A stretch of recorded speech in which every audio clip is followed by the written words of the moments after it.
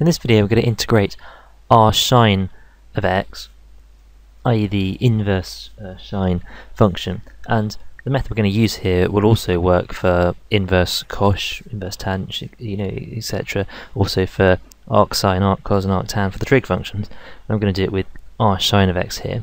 And the method is much like when you learn to integrate ln x, and we do it by parts. So I'm actually going to treat this like it's arsinh of x times 1.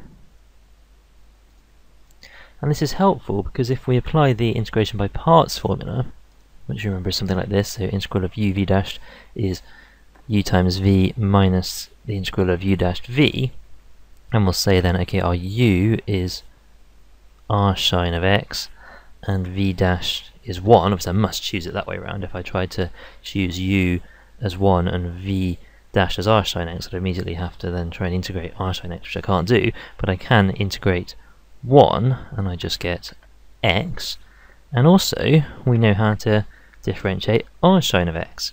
I've done that in another video, so I'm not going to go through that, but you know that we get 1 divided by the square root of x squared plus 1.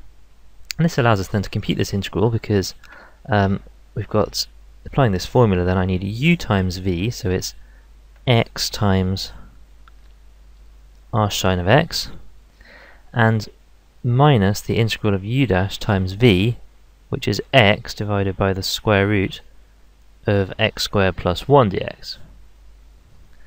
And this one here, you could either use the substitution u equals x squared plus 1, or actually you can just notice that this isn't that hard an integral. It's just it's a simple chain rule in reverse integral, and it's actually just the integral of the square root of x squared plus 1. And then we've got our constant of integration.